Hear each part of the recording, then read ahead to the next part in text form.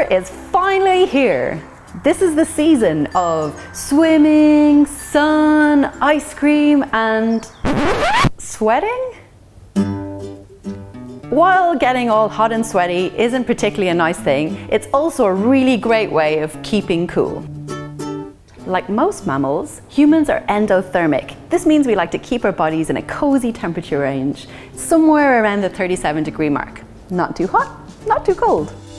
When our core body temperature slips below the 36.5 degrees Celsius mark, our internal processes start to slow down. You see this in things like your heart rate and neurosignaling. As you can imagine, this isn't a good thing and has consequences such as confusion and loss of consciousness.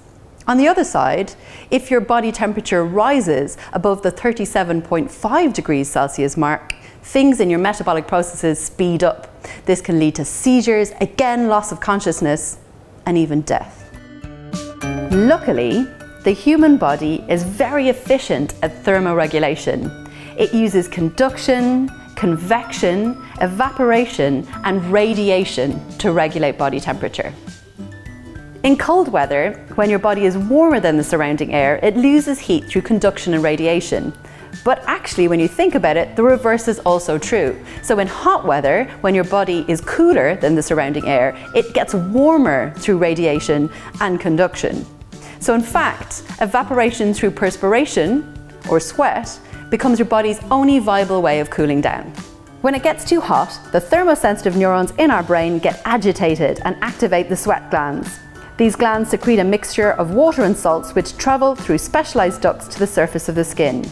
From here, the evaporation of sweat causes blood vessels near the skin's surface to cool down. This cooled venous blood then travels back into the core of the body, and this causes the body's overall temperature to drop. But sweating intensively is not a particularly attractive way of staying cool. So the question then becomes, can we reduce it but still be cool? Well, you can make sure your internal systems don't get too toasty by using any of the other thermoregulatory mechanisms of your body. You could try placing your wrists under a cold tap and letting the cold water flow over them, or placing a cold towel on the back of your neck. This will help your body's blood cool down more quickly. If you're indoors, you could place a tray of ice in front of a fan and then let that cool air flow over you. Or you could do it like the ancient Egyptians and use a cold damp towel as a blanket if sleeping in hot weather gets you a little hot under the collar.